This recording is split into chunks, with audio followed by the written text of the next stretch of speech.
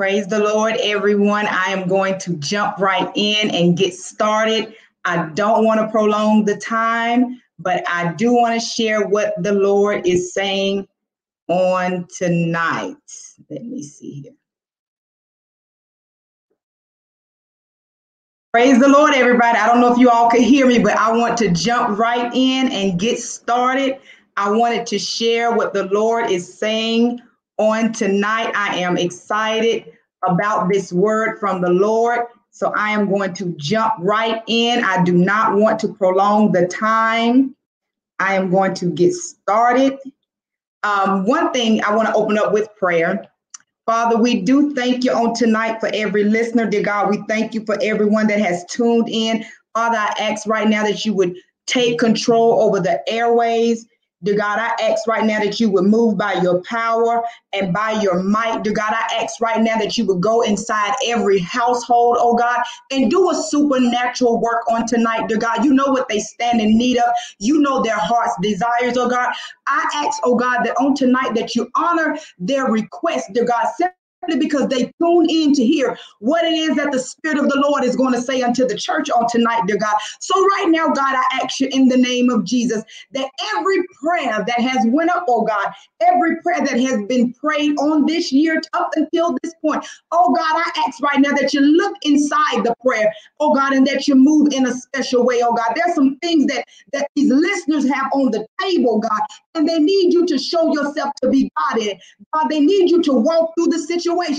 God, they need your anointing to show forth, dear God. They need you to throw your weight around in the situation, oh God.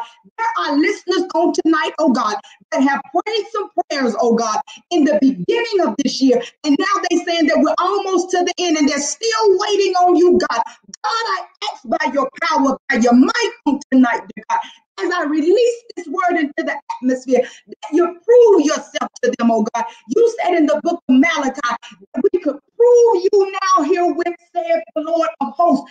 If you will not pour us out a blessing from the windows of heaven, that we don't have room enough to receive. And God, now we're in a season of possessing the land. Now we're in a season, oh God, where we're ready to prove you, God. We're ready to stand on your word, oh God. We're ready to watch you do only what you can. Oh God, we understand now, dear God, that our situation is conducive for a miracle. Our situation is worthy of your hand. Our situation is a move from you, oh God. Right now, God, we understand, oh God, that some of us are in a situation, oh God, that if you don't do it, it can't be done. Oh God, so right now, our back is not up against the wall. Our back is up against you, oh God. And we know that you have our back, our front, and our side, God. So God, now I ask every listener that you do only that which you can do. Show yourself to be God. Oh God, right now we need the I am that I am to show up in these situations, oh God. We understand that we are at the last quarter of the year, oh God, but we know that your timing is not our timing, God. So we ask right now, God, that you do only that which you can do. And we stand ready for a move from you, oh God, in the name of Jesus. And we count it as done. We're praising you in advance. We're standing back, watching to see your hand work, oh God. In the name of Jesus, we pray. Amen and amen. All right, so let's jump right in.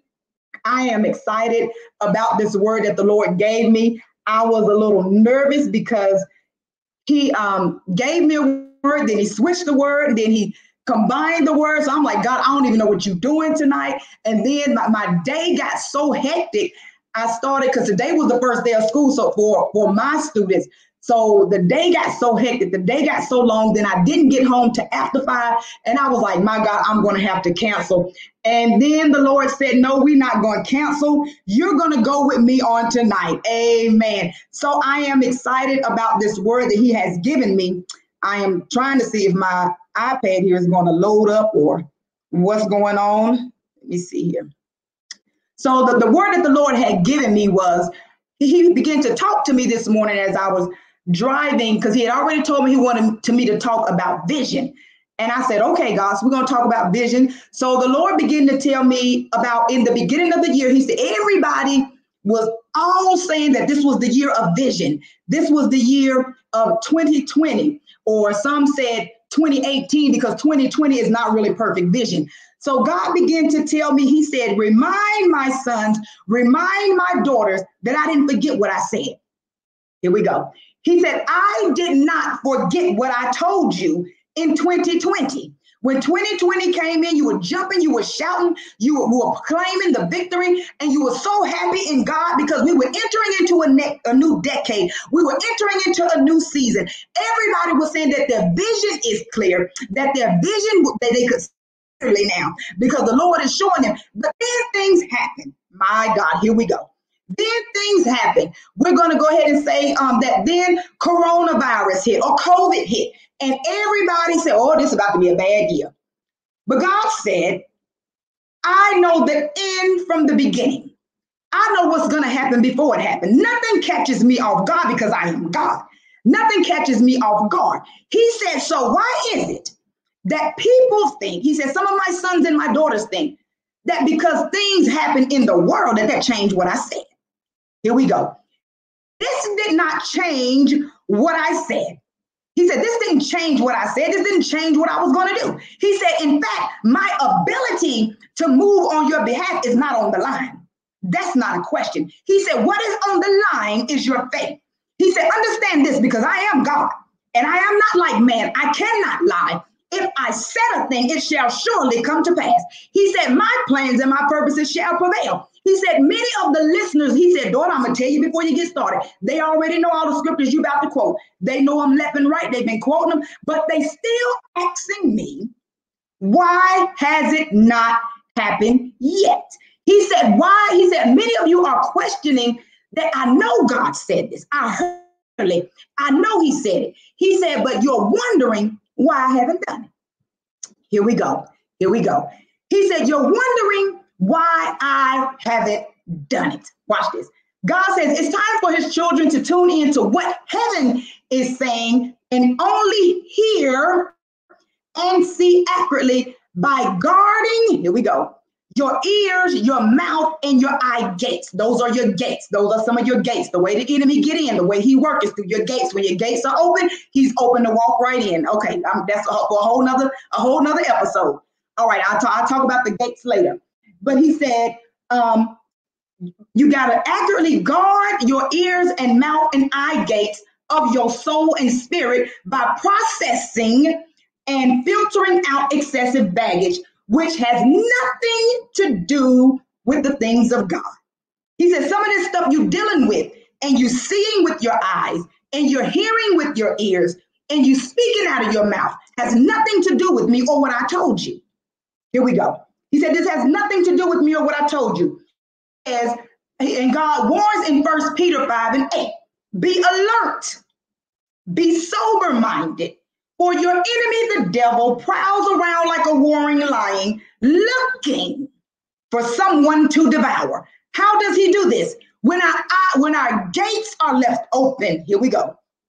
When our gates are left open, when we're looking at things we shouldn't look at, when we focus on things we shouldn't be focused at, because what happened in 2020, we were in church, many of us shouting and turning and spinning and speaking in tongues and spitting and blowing bubbles, and we were believing God, everything that he said he was going to do, and we were so sure. We sold on it, we ran on it, we turned on it, all those things, and we were sure that God was going to do what he said. But what happened? The virus hit. The president was acting a monkey. And our vision started getting off of what God said, and we started looking to what the enemy was saying or what was going on in the world. And we took our eyes off the vision. Watch this. And we allowed people and things to speak in our ear and get us off of what God showed us. Right? Watch this. Watch this. Matthew 6:22. The eye is the lamp of the body. If your eyes are healthy, your whole body is full of light. What we allow our eyes to focus on is important. In Matthew 5:29, if your right eye causes you to stumble, you need to pluck it out and throw it away. Oh my God. It is better for you to lose one part of your body than your whole body to be thrown into hell. What is he saying here? What you set your focus on, what you are looking at, what you are focused on can get your whole life out of alignment. Oh my God. Oh my God. So when we're focused on the wrong thing, because we forgot the vision, we forgot how God said he was going to take us into Canaan. We forgot about all that. And we started looking at what the enemy was doing, what the enemy was saying, what the world was saying. Your family was telling you, no, that can't be done. That God couldn't have showed you that. You started listening and focusing on what they were saying, and your whole walk got out of alignment. As long as you were focused on what God was saying, you was bucking and shouting and sowing and believing God, and you were doing all the things of God. You was working towards the goal, but something got you off focus. And when that thing got you off focus, you could no longer focus on what God was saying. So you lost sight of the vision. Oh, here we go. You lost sight of the vision. So watch this. Luke 11 says, your eye is the lamp of your body. When your eyes are healthy, your whole body is full of light. But when they are unhealthy, your whole body is full of darkness. What is God saying here? When I showed you the vision in 2020, when I showed you all these things that I was going to do, he said, number one, understand this. I am not like man. I cannot lie. Here we go. God says, if I spoke it, it shall surely come to pass. He said, if I said it, it has to happen. He says, I'm not like man. I cannot lie. But understand this thing. Whenever God tells you he's going to do something, whenever God gives you a prophetic word, it is always conditional. Here we go. Because some people want to name it and claim it. And I'm going to tell you, you're going to have to do something. You can't just say, God, go give me $1 million house and just sit back and wait on it. And just wait for this house to drop out the sky. No, that's not how it works. There is conditions to everything that God says. And we have to hold up our end of the bargain. So if God speaks a prophetic word in your life, your job is to hold on to the prophecy. How do I hold on to the prophecy? Number one, you always sow when God speaks a word. Number two, when God gives you a prophetic word, you got to dig that word out, study it. God said he was going to do it. God told me he was going to get a house, going to give me a home. So I'm not going to just sit and wait for the house to drop out the sky. I'm going to start aligning my credit. I'm going to start putting money to the side. The first thing I'm going to do after I sow is I'm buying boxes. That's how I work. I go buy boxes and I start packing up. Why? Because God cannot lie. And I'm showing God that I believe what you said. I believe what you said. And I know you cannot lie. I know if you spoke it, it shall surely come to pass. You said heaven and earth shall pass away, but your word shall forever stand. So when God speaks a word, a prophetic word, you go get your Bible and you find every scripture to back that thing up. I teach my mentees, I said, okay, if God gives me a prophetic word for you, your job, number one, is to go get you a pack of sticky notes, number one. Number two, go search the Bible out and find every single scripture that line up on what God said. Put it all over your mirror. So every morning when you go in that bathroom, God, you said this. God, you said this. God, and you go around the whole mirror and that's your daily declaration. Why? Because I'm standing on the word of God and I'm reminding him of what he said. My God, here we go. But we forget the vision. We forget the vision. We forget the vision, and what we do is we start listening to what the enemy is saying. We start listening to him more than we listen to God. And when his voice drowns out God, we have a problem. Watch this. So God says he wants our full attention in these last days, in this last quarter. He says, why? Because he is preparing his people, and he's not only preparing you, but he is giving you divine instructions on your next move. Watch this, because when they were in Egypt, here we go again. When they were in Egypt, they listened to Moses' instructions, then they grumbled, then they complained, and so they did not get to go to Canaan. Watch this. They didn't go, but their offspring went. Oh, the offspring went, and Joseph and Caleb went. Watch this. When they got to Canaan, they never looked back. Why? Because Canaan was the land of milk and honey. Canaan was their land of promise. Canaan was where the grapes were so big, it took 2 to 3 men to carry them. Canaan was the land of plenty, the land of more than enough. But watch this, once you get to Canaan, you don't look back. Oh my God, here we go. So God says, it is time for us to take a stand with ourselves. We should get into the presence of God and only allow the gateways to our eyes, ears, and mouth to be open, and so that he can freely reveal his will and his wisdom and his knowledge to us. Watch this. Having vision means we have a clear sense of purpose. It means we have a much larger picture of what is to come, of our business, of our life, than simply setting this. When you have vision, let me help y'all. Vision is like this. You set a goal. You know how we do. We have those vision board parties. That's what everybody doing. And you set a goal of a house, and you set a goal of a car and a husband and a dog and the white picket fence. Those are goals. Watch this. Vision, on the other hand, vision means you have a clear sense of purpose. It's the divine thing. This is vision. It means you have a bigger picture of what the outcome is going to be. It's bigger than you simply setting and reaching goals and tackling problems as they come along. Visions are driven by passion. Oh my God. Visions are driven by your dreams. Vision is the thing that's on the inside of you that comes out and you say, God, I want it. I want it.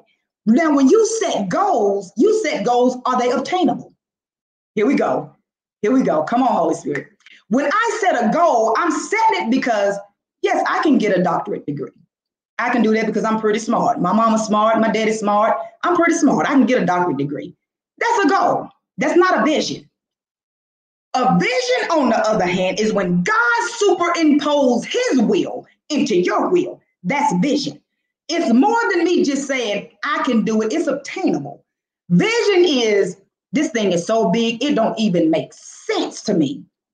I don't even know how I'm going to do this. But I believe God. Now we have vision. That is vision. Vision is, it's going to take me and it's going to take the hand of God. Vision is, if God don't do it, it ain't going to happen. That's vision.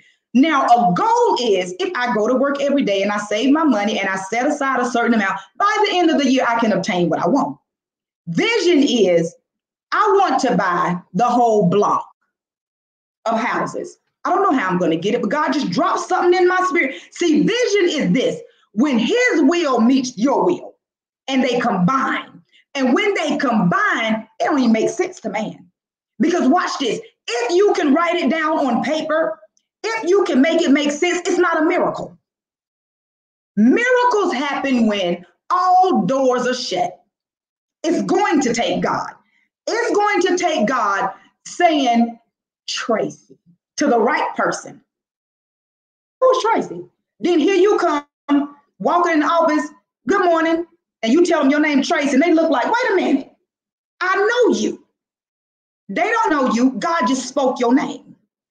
Story in the Bible when the man was going out, I can't think of his name, and his name was mentioned to them before he even got there. They knew who he was. I've met people all the time and they'll say, I know you from somewhere. I'm looking like you don't even know me. And then they just bless my life. My daughter, it happened all the time. My daughters will tell you, just walk up and just bless my life. You don't know me, but God whispered my name. You think you know me. You don't know me. I came up in your spirit before. That is when God works in a situation and he brings your name before great men. And they'll say, it's just something about you. I ain't never met you before, but it's just something. Like, I've met people, and to be honest, I'm really not a people person.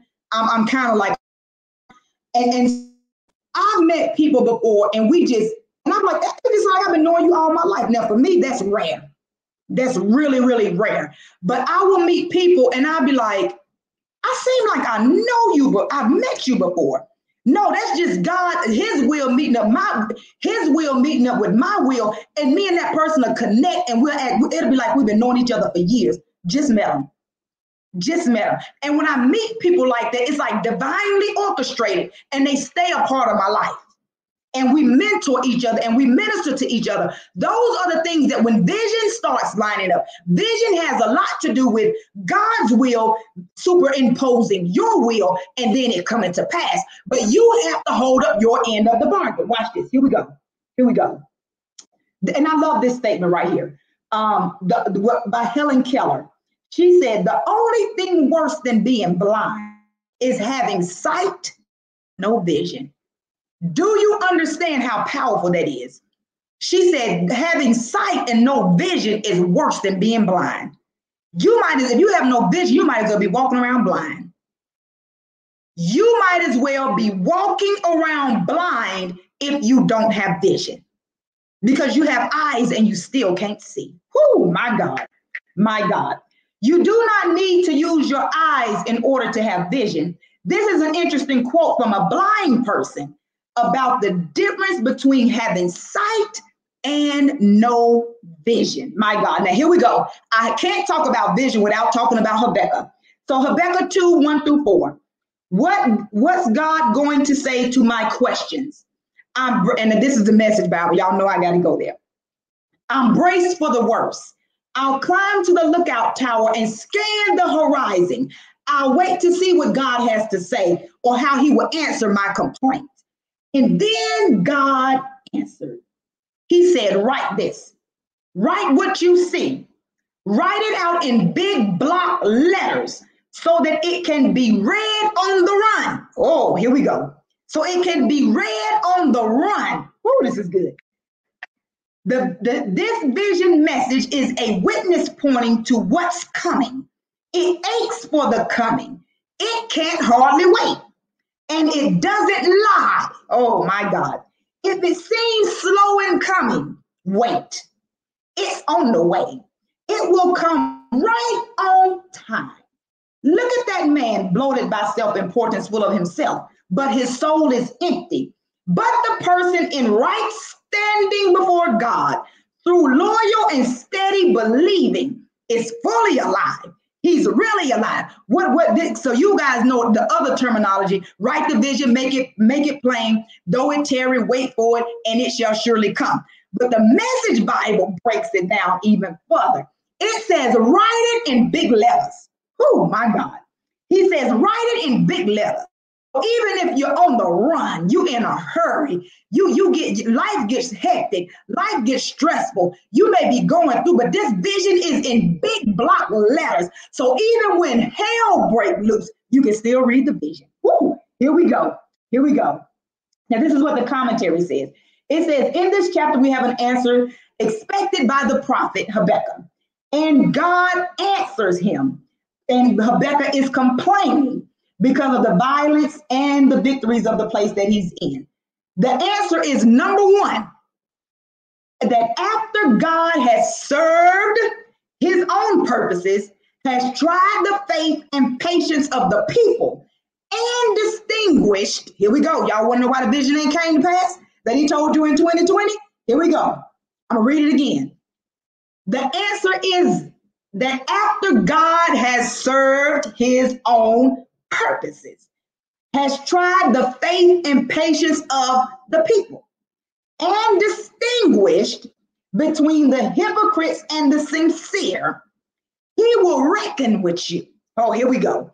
And we will humble and bring down not only those that are prideful because of their thirst after power, but he will make the vision come to pass. What is God saying? You're asking me, why is it that I have prayed, fasted, sold, and on all this stuff that you told me in 2020, and I don't have it yet, and the year is about to end?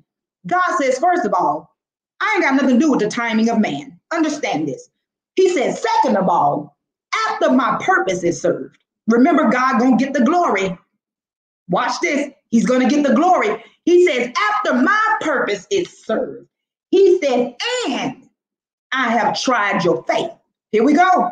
Here we go. He said, where are you at with this? You asked me for it.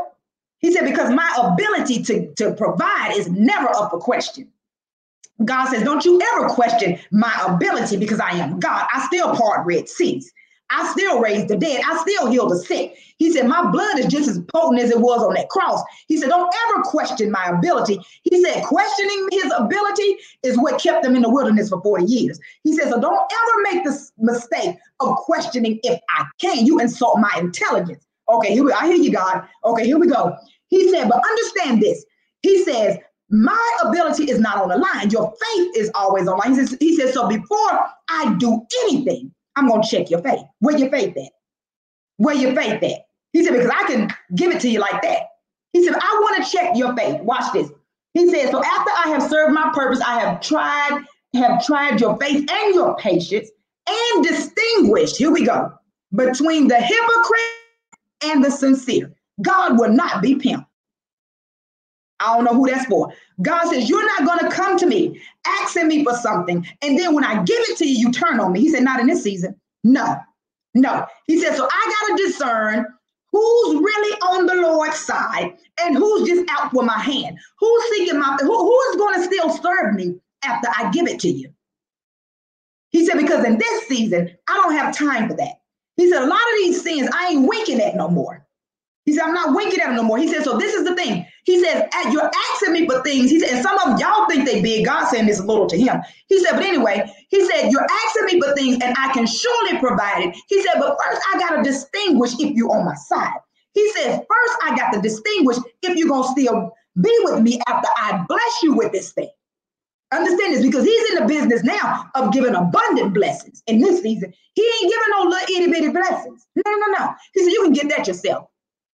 He said, I'm in the season of proving that I'm God. He said, I'm in the season of giving the abundant blessing. He says, so all this little stuff, y'all can get that on your own. He said, ask me for the big thing. So I don't know who this is for now. He said, but all that stuff that you were shouting and bucking and falling out over in 2020, you need to go find it. He said, go get the journal. You wrote it down. He said, pick it up and get back on and set your eyes back on the vision. He said, he said, you have him in a time box of it's November 2nd now, God. You got all the way to the end. He said, I got to whenever. First of all, he said, let's understand that. He said, because if you pick, God is like this. You can pick up the vision tonight that you wrote in January and look at it and say, God, I believe you are the God that you cannot lie. If you said it, it shall surely come to pass. You said, write the vision and make it plain. And you said, though it tarry to wait for it. God, I've been waiting, and I'm waiting on your hand, God. I'm waiting on you to show yourself strong. I'm waiting on you to throw your weight around. I'm waiting on you to be the God of Jacob. And I'm waiting on you, God, to do all these things for me. So now, God, I call you to the table, God. You said you're a man you cannot lie. You said you never seen the righteous forsaken nor your seed begging bread. God, you said your purpose and your plan shall prevail. So God, I need to see you move now. Prove yourself. And he can move. He said, okay, I heard you. I got you. Wake up in the morning, there it is. He's that kind of God. He said, so don't box me into December 31st. He said, don't do that. Remind me of what I said, because remember, he said, the righteous have a right to command ye me. All right, here we go. So we can get on down to this. He says in verse 1-4, I'm back in the commentary. The prophet humbly gives his attendance upon God. I will stand upon my watch as a sentinel on the walls of a city being torn down. I will look up, I will look around, and I will look within, my God, and watch to see what God is going to say to me. And I will listen attentively to his word, to the words of his mouth, carefully to observe the steps of how he moves, that I may not lose the least hint of instruction or direction. I will watch to see what he will say to me. My God, here we go. He says, because a lot of you are asking me for things, and I'm trying to give you instruction, but you're so busy in a hurry that you're missing what I'm saying. He says, so you need to get the vision. Go back, find what I said to you in January or whatever you're believing me for. He said, get it in your hand. Remind me of what I said, and then shut up. Oh, my God. He said, and then shut up. Watch this, because what did Habakkuk say? He says, I made mention, I will look up, I will look around, and I will look within. So when God gives you a word, you got to study that thing out. You got to study that thing out. He's giving you the word. Study the word. Scriptures to back up what he said. Remember, I said that earlier. Find scriptures to back up what he said. And then after you do that, you got to sit and listen for instruction. What is God saying next? What is my next move? How do you get that? Oh, here we go. Thank you, Holy Spirit. How do we get direction? How do we get instruction? The Holy Spirit is a teacher.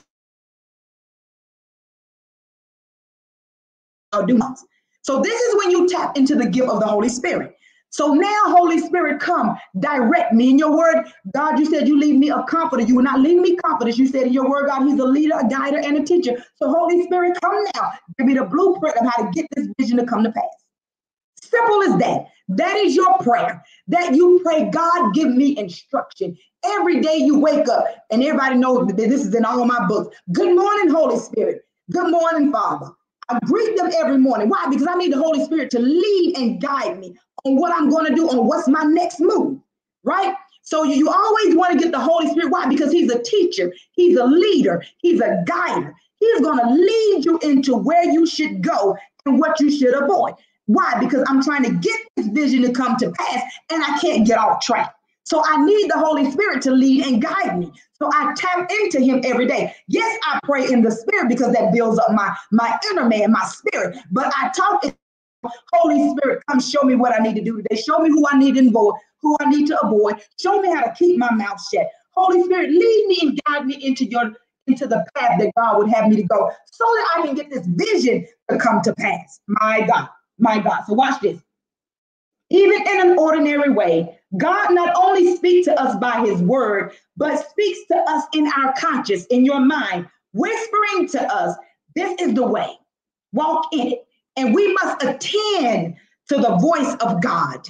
Listen, a lot of us say, I just felt something. It wasn't no something. It was the Holy Spirit. I just felt some type of way. No, you didn't feel no some type of way. The Holy Spirit told you don't get on that highway. So you didn't get on that highway. And then you saw all them cars in that wreck. That's the same way you go every morning. But give him credit. It ain't no something. It's Holy Spirit. He is a teacher. He is a leader. He is a guy. He is a person. He's part of the triune. In the beginning, he was there. He didn't just show up in the New Testament. That thing, that conscience, that thing that you have that's telling you, don't do that, don't do that, don't do that. And I'm doing it. You overriding what the Spirit's saying. He tell you, don't do that, don't touch it, don't answer that phone, don't do it. And you do it anyway. And then you go off. And now you left. And now you right. And the more you don't listen, the further you get from that vision that God has sitting right here. And you don't go there because now you just all out in left field because the Holy Spirit will tell you, don't do it. Don't do it. Don't do it. Don't go that way. Don't say that. Don't say that. Don't answer the phone. And we be saying something. It ain't no something. It's the Holy Spirit. He resides in you. He's your leader, your guide, your teacher. Okay, let's go. So the prophet standing upon his tower on a high place, he is very cautious and attentive in order to tap into the mind of God and to receive instruction. Those that expect to hear from God must withdraw from the world and get above it. They must raise their attention and fix their thought, study the scriptures, and consult God at all times, and be instant in prayer, and set themselves upon a tower. When I set myself upon a tower, that means I have escaped what's going on in the world. Chaos can be going on in my house. But I set myself on a tower. How do I do that? I go in my room. I shut my door. And I say, okay, God, here we go. Me and you. It's our time. I got to get above whatever I'm facing, whatever's going on in my home, whatever's going on in the city, whatever's going on in the world. I got to get on my tower. I got to get high above the situation and set my eyes like flint on what God is saying, on that vision that he gave me.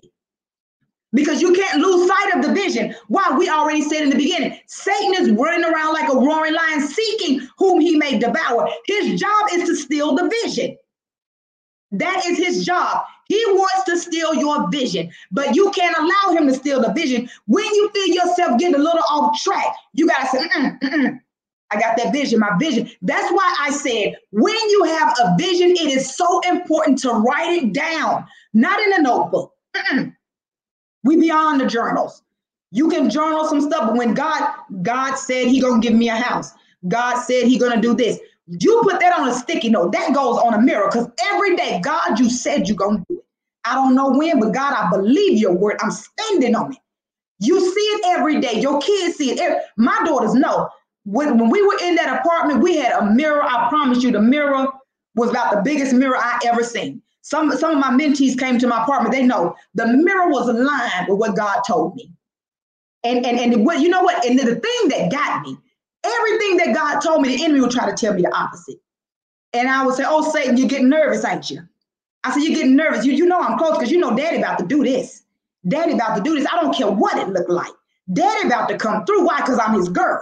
He about to come through for me. And you're getting nervous. That's why you keep trying to whisper in my ear. That's why you keep sending these knuckleheads. I already know what you're doing. But I understand that what God told me is about to come to pass.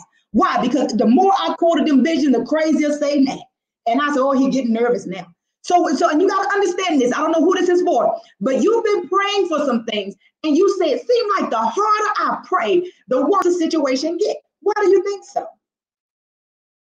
Why do you think so? Because Satan knows you're getting close. And the closer you get, oh my God, I don't know who this is for, but the closer that you're getting, the hotter that fire is getting, that Satan trying to turn up on you. But remember, God is like a refiner's fire. He controls the fire, so it won't take you out.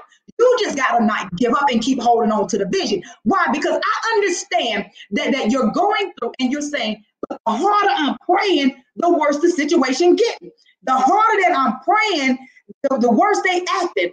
The harder I'm praying, they keep telling me no. God is saying, daughter, son, hold on to the vision. I'm proving a point. Hold on to the vision. I don't know who this is for. Hold on to the vision. I'm proving my point. As long as you can hold to the vision, what did the word say? Though it tarry, wait for it. Oh my God. Oh my God. Here we go. Herein the prophet is an example to us. When we are tossed and perplexed with doubts concerning the methods of God, and we are tempted to think that it is fate or fortune or not a wise God that governs the world or the church, and that he has abandoned us and canceled plans and all these things, we have to stand upon our watch, my God, against the temptation that it may not get ground on us. This is what Satan is trying to do. We must set ourselves upon the tower to see if we can discover that which will silence the temptation and calm your worries and your fears. We must go to the sanctuary of God and their labor to understand the end of things. That's Psalm 73 and 17. What is God saying? When the closer you get, my God, I don't know who this is for. The closer you are getting, it seems like he ain't gonna come through. He said, but I never leave nor forsake you. Satan is just on his job. Satan is doing what Satan do. He's trying to get you off track. Why? Because he's nervous. Because he knows if I can just get that person to the thing they believe in me for, it's a wrap. Their whole family coming out, everybody coming out, everybody coming up. Why? Because understand this, when you win, everybody connected to you win. Why do you think when God blesses, my daughters be shouting harder than I do? I be looking like, really? I mean, they be getting it in because they know, oh, mama got it. It's on now. Why? Because if my mama blessed, I'm blessed. If my sister blessed, I'm blessed. If my mentees blessed, I'm blessed. If my pastors are blessed, I'm blessed. So people around you understand that. So they connect to you and they understand that if you win, everybody connected to you gonna win. And Satan knows that. He says, if I lose my grip on Kiara, I'm gonna lose everybody connected to her. If people see me bless Kiara with this 5-bedroom home, fully furnished, low interest rate, people blessing her left and right, then they gonna start believing what kind of God Kiara serves. So they gonna start gravitating to this thing that Kiara has. And when they gravitate to what Kiara has, not only has Satan lost his grip on Kiara, he lost his grip on everybody connected to her. So you got to understand it's bigger than you. It's bigger than you.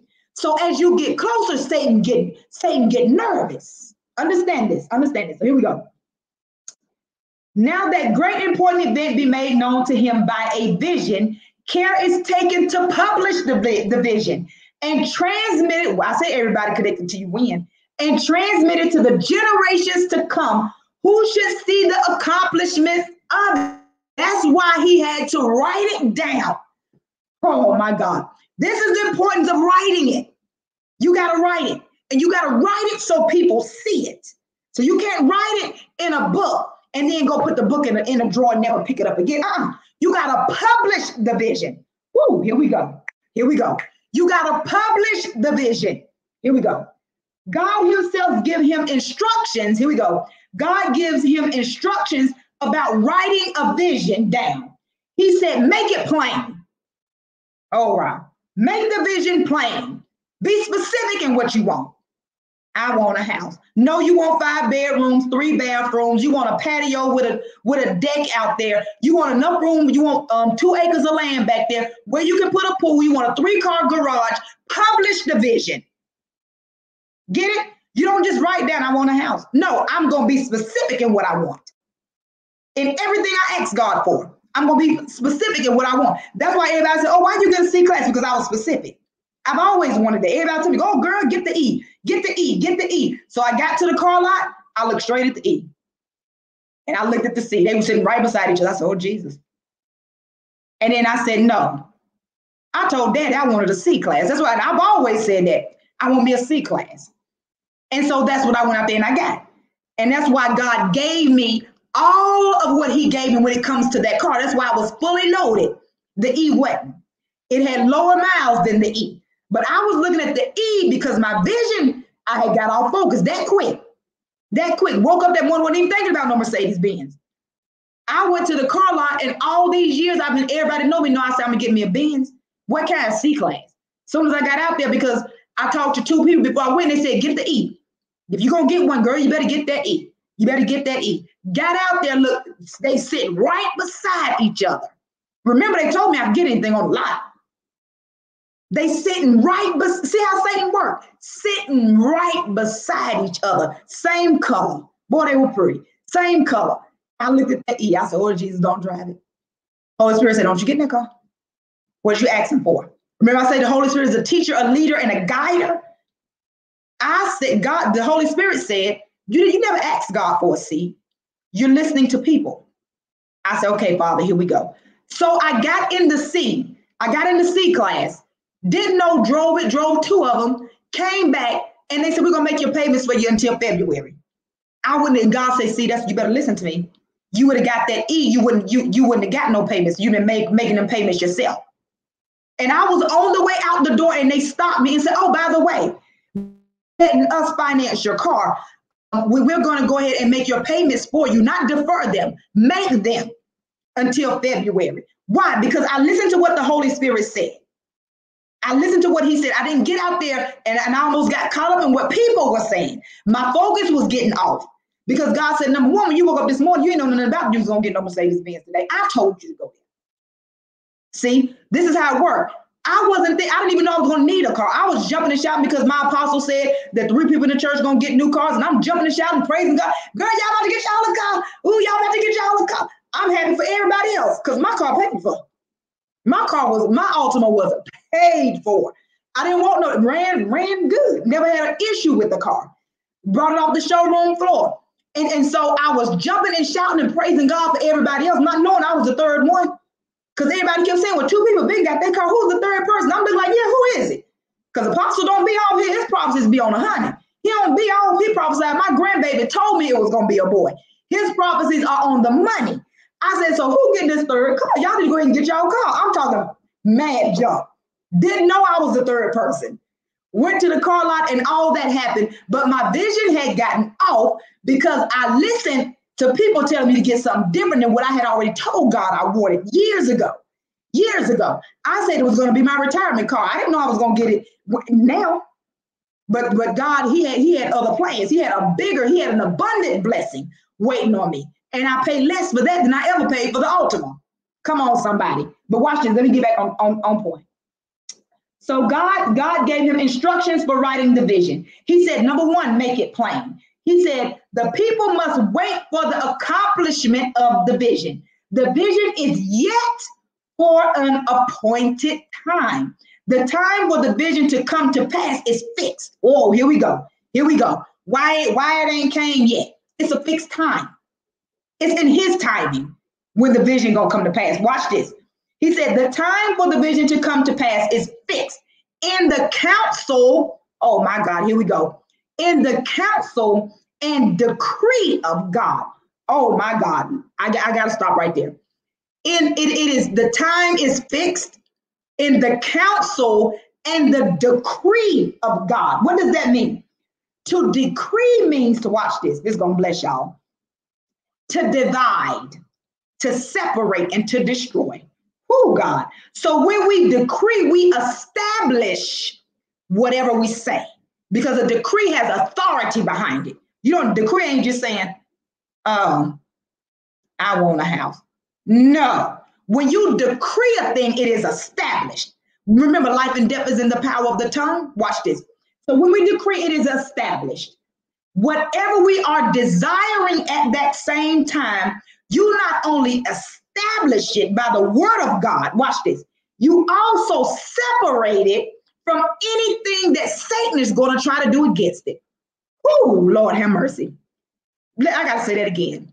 When you write the vision, make it plain, and it comes to pass in God's appointed time, the time for the vision is fixed according to the counsel and the decree of God. The decree of God says it is so. And the decree of God says, and anything Satan is trying to do to block it ain't gonna happen. Whew. A decree, it means to divide, to separate, and to destroy. It separates it from anything that's gonna hinder it. It destroys anything that's going to come up against what you're decreeing. Watch this. So this is why he says, write the vision and make it plain. Why? Because when you're making it plain, God is listening. And he said, okay, so you want a house with 5 bedrooms? Okay, so nothing is going to be able to hinder you from getting it. Okay, what else you want? Okay, nothing's going to be able to hinder that part. Okay, what else you want? And I'm going to counsel everything that Satan is trying to do to come up against what my daughter and my son is praying. That is how a decree works. Authority backs your decree. That's why the Bible says when you decree a thing, it is established. Oh my God. That means it is so. It is so. That means it's done. It's a done thing. And not only is it done, but everything that's going to try to come up against that decree is destroyed. Oh my God, my God. So there is an appointed time which may be delayed. Here we go. God said it may be delayed, but it's never denied. He said it may be delayed. What delays it? You. He said, you can delay it. He said, I'm not going to deny it. Why? Because life and death is in the power of the tongue. Remember this. God cannot lie. Remember this. Whenever you decree a thing, you got to put the word of God on it. Why would I put the word of God on whatever I'm decreeing? Because his word can't return unto him void. Heaven and earth shall pass away, but his word shall forever stand. So when I decree something, I say, God, in your word, you said you shall give me houses and land. You said you're going to give me houses that I didn't build. God, you said the wealth of the wicked is laid up for the just. So God, I command it to come unto me now. Why, God? Because you said it, and your word cannot lie. You said heaven and earth going to pass away, but your word shall forever stand. God, you said in your word that the righteous have a right to commend you me. So God, I consider myself to be in right standing with you. So now I command you, God, to work on your word. I command your word to work on my behalf. And I decree and I declare it. And it is so. That's how you pray. And then you wait on God to do it. You wait on God. You have to put authority behind what you're asking God to do. You have to put the word on whatever you're believing God for. You can't just put no blanket statement out there like, I want a house. You're like, okay. Why? You have to be specific, and you have to put his word on what you say. Your word, his word put weight on what you say. It's the natural and the supernatural combining so that God can move on your behalf. Watch this, watch this. Okay, so there's an appointed time which may be delayed but not denied. And because the time has not yet come is why it must be written. that it may be reviewed afterwards and the event can be compared. My God. So when I write it down and it come to pass, I can say, look at what God done. And not only did God do it, and I can take that same word, find myself later when I come up against another trial. Or you can take that word. Why? Because when something is written, it is established. It carries more weight than you just saying it. But when you watch this, when you write something down, you're gonna say, tell somebody, it's written right here. What you talking about? That you can't argue with something that's written on paper. It's written down. What are you talking about? But I ain't heard nothing. They wrote it. That carries a different weight. Watch this. And because the time has not yet come, is why it must be written, that it may be reviewed afterwards and the event compared with it. Also, remember this, God has an appointed time for his appointed work, and he will be sure to do the work when the time comes. My God, it is not for us to anticipate his appointments. Our job is to wait.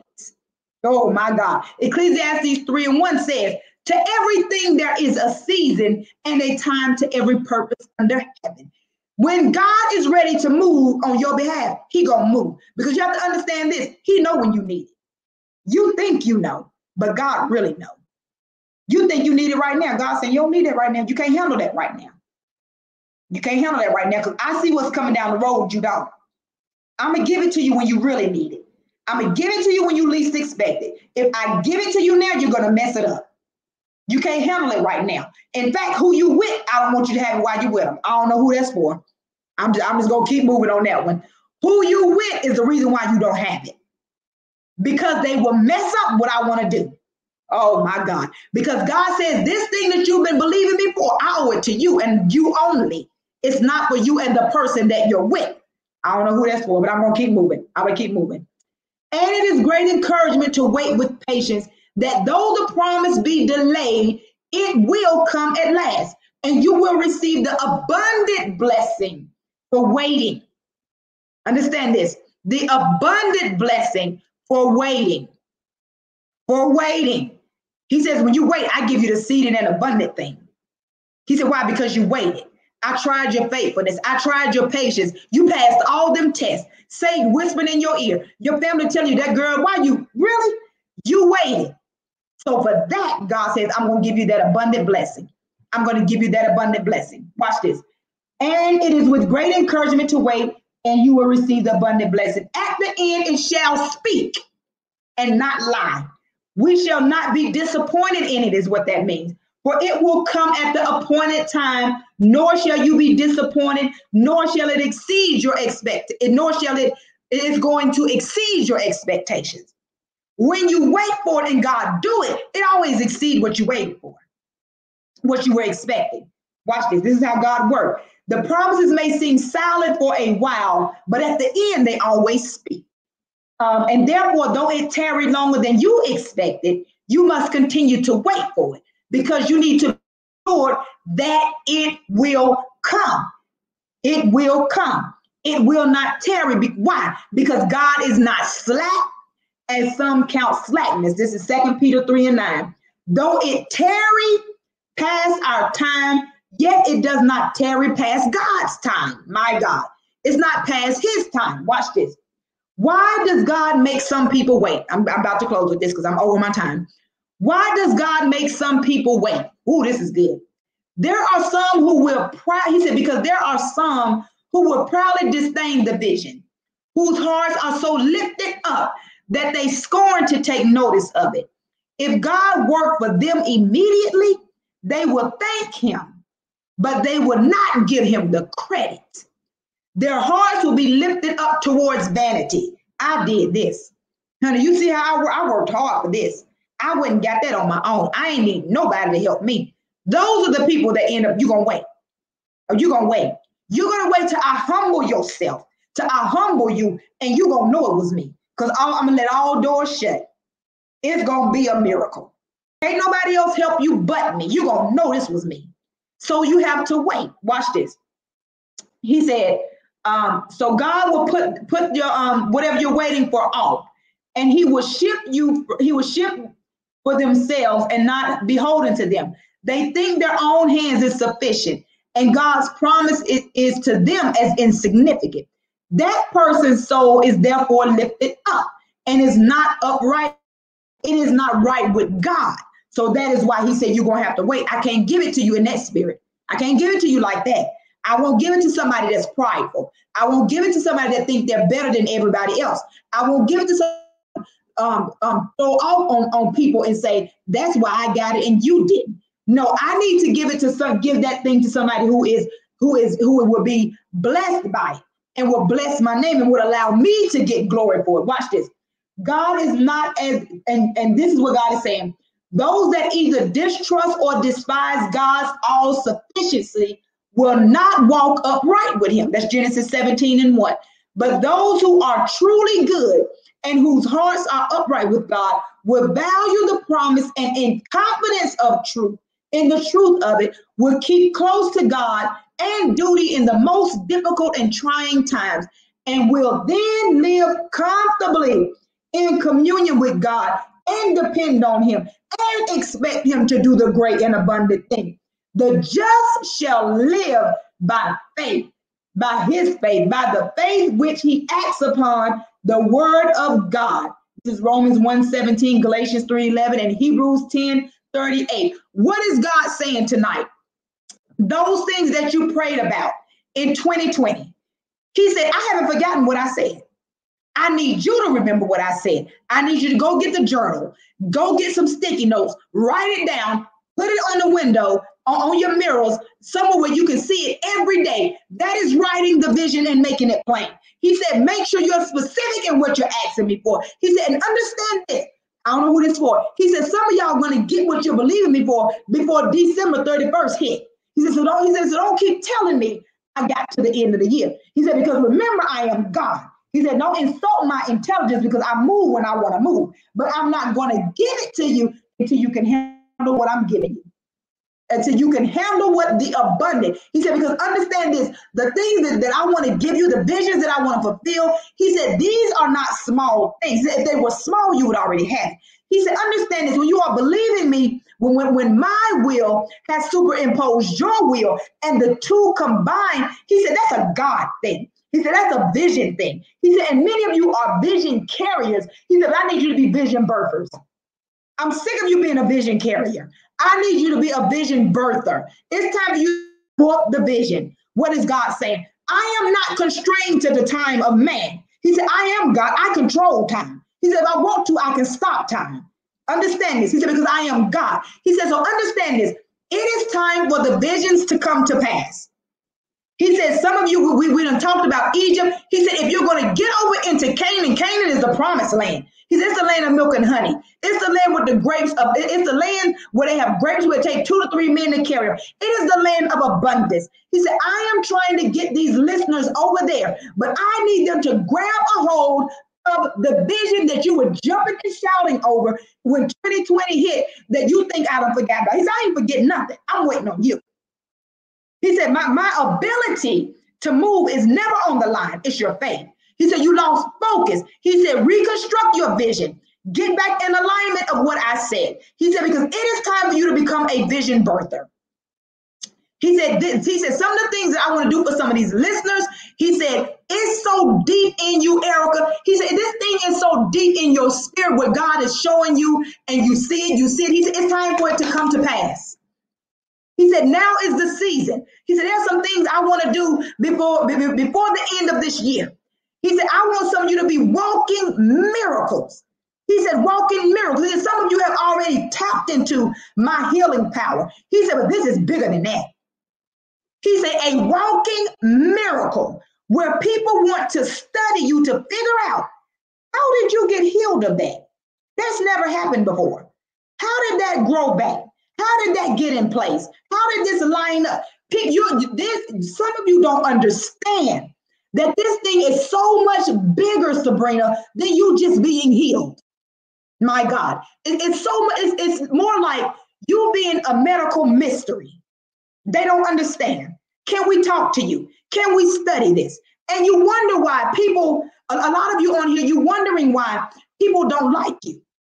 Oh my God. because they see what's on your life. And they say, it ain't fair. But I already told y'all favor is very fair. Some people hating on you, on your job, giving you hell.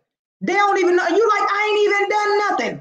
Because they see the favor on your life. And the thing about it, sometimes the enemy can see more favor on our lives than we see. And so what they do is they start hating on you, and you don't understand. You're like, I ain't even done nothing to them. You ever walk in the room and you speaking, or nobody speaking, you're looking like, didn't I speak? And nobody speaks to you because they're jealous of what they see on their life. And the sad part is, a lot of times we don't see it. Because we just loving God. We just doing what we do. And people acting a plumb monkey. They acting crazy. And you looking like, what happened? I ain't even done nothing. I'm just here loving God. And they just don't like you. Why? Because they see what's on your life and they can't understand it. They can't understand why God giving her that. Why she always talking about she blessed. Why she always talking about sowing seeds. I'm going to be talking about sowing seeds till Jesus come. Why? Because it has gotten me everything that I have. It has gotten me everything that I have. I've sown my way into places. I've sown my way into what I have today. It is not because I'm just such a great person. No, I sold my way into a lot of things. Everything I believe God for, I sow. Everything that I'm believing, I'm teaching my daughters this. You want sow on it, find a word, back it up, stand on it, put a seed in the ground. That is how we operate. But people don't like you because they see the favor of God on your life. And they sitting around wondering, well, why her and not me? I'll be honest with you all. A lot of you, it is on your job, the people see you. And it's nothing that you've done. They just can't figure you out. They just can't figure you out. I'm acting a plumb monkey, and she's still walking around here grinning.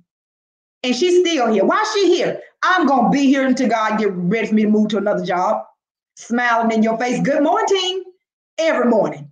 Grinning. Why? Because the favor of God that is on your life, people see it. Satan see it. That's why he's wreaking havoc. And he's trying to get you off focus. But his job, that is his job. That is his job. But the favor of God is very fair.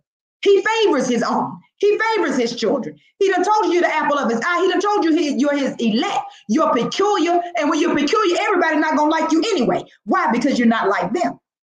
You're not like the end. You're not on the in crowd. You're not doing what everybody else do. I run to the beat of a different drum. That's just me. Always been like that. I've always been for the underdog.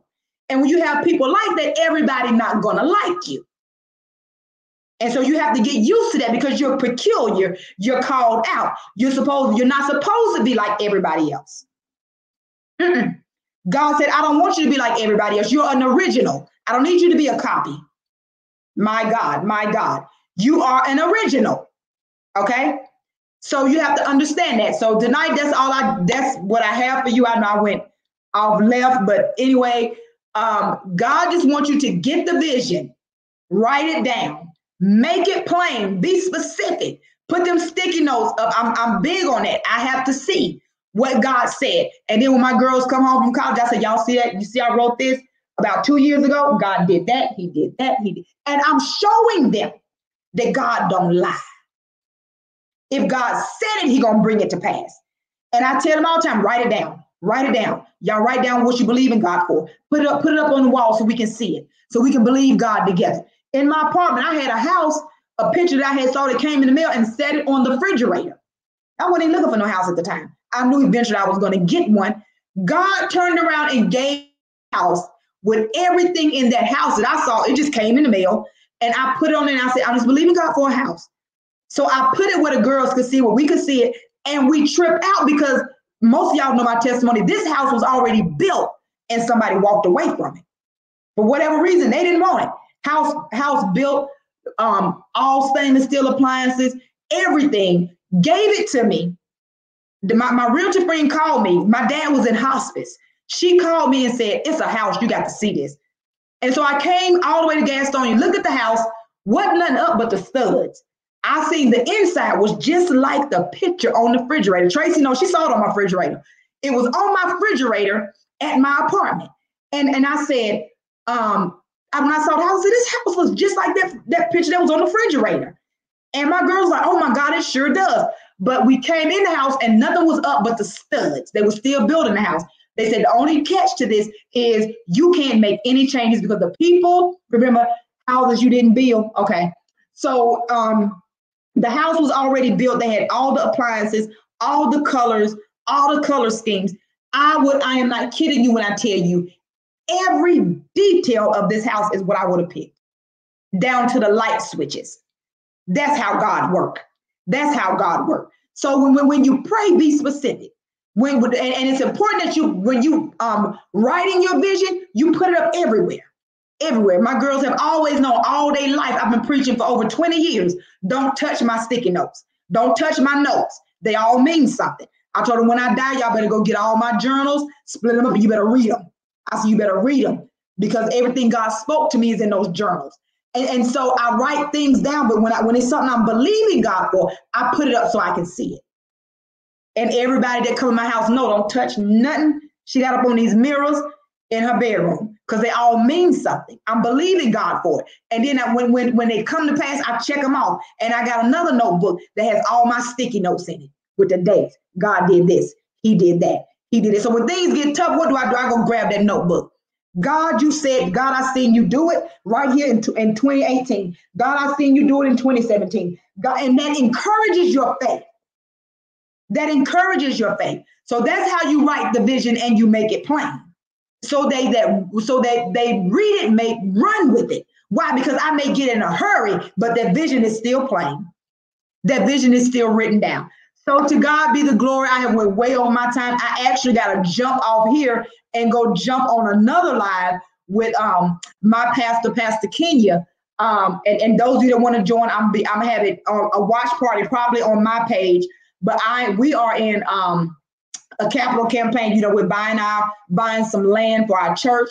And so I'm going straight to her page and I'm a part of that live for the rest of this week. So anybody that want to join me, I will post everything up on my page.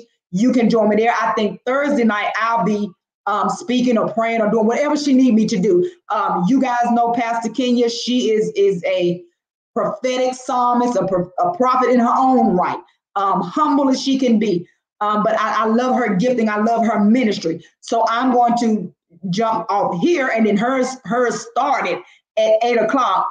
But I also wanted to share because somebody got on me about this, not sharing my material anymore. I think it was my mama actually, but I wanted to make sure because a lot of people do so and then they're asking about the books and they said, you didn't say nothing about your book. So I do want to share on tonight. So this book here, God's Chosen, if you wanted to get this book right here is one that I wrote while my dad was going through chemo and his cancer. And I wrote this book sitting by his bedside. And this book right here, actually, one person that read this book had been on drugs for years, got delivered. And I said, if I didn't write this book for nobody but that one person, that was more than reason enough. So I have this book. It walks you through how you are the chosen of God. I don't care what it looked like. I don't care what you're going through. You're still God's chosen. And nothing can change that. Amen. So that's what this book about. And I think just about everybody have this one, the Morning Glory Prayer. So if you trying to figure out how to pray through or get a prayer answered, this is the book that you need. It is loaded with prayers and scriptures and how to stand on scriptures and how to just apply the word of God to your prayers. This is a book that you need if you are an intercessor or you're trying to learn how to pray or get to the throne of God. This is the book that you need for that one. And then many of you know this is like one of my first books, Worship and Warfare. This book here is about how I birthed a ministry. I birthed Kiara say that's her favorite. I birthed my ministry, my Worship and Warfare through this book. It walks you through how God birthed a ministry in you. So if you want that book, this is the book that you need. If you're trying to start a ministry, walk through a ministry, this is the book that you need. And then many of you know my latest book, I'm trying to turn it, Tried by Fire, is after. It's the after effects, after you come through. Now what? So this is what God started revealing to me, why I took you through what I took you through, why certain people couldn't go with you, why, and it takes you through how I dealt with losing my dad and my divorce at the same time. It'll walk you through like where I am now, and how I'm maintaining, because a lot of people don't know, in 3 days I'll celebrate 4 years of actually being, not really being free, but my own right, or learning that when I thought my world was ending, it was really beginning. So this book talks a lot about that. So any of those books, yeah, my mama say her favorite. Love you, Ma. So any of those books, if you send me a message, you can get them. Of course, you can pay through Cash App. Some people ask me about PayPal. I do have PayPal, so I will, if you inbox me a message or text, I can get you that PayPal information as well. But anything, anytime you, of course, anybody that want to sow, you can. I think one of my babies put the Cash App up. Yeah, you can sow. Of course, you all know that when you sow, you sowing into good ground. So any seed, I accept it. I pray over it. I pray over your life. And you will return. You will receive 100-fold return. Trust me. But y'all heard the testimonies. I don't have time to go through all of them. And again, on tonight, I am jumping off of this live and jumping on another live that I'll be on all week with Pastor Kenya May. That is my apostle's wife, my friend, lover, sweet spirit, prophetic psalmist. You can jump right over there if you want to join me over there. But I bless you all. I thank you. And thank you for joining me. I will see you guys again next week. Please share so we can get the word of God out to the people. They need to hear what God is speaking in this season. And I love you, and God bless you.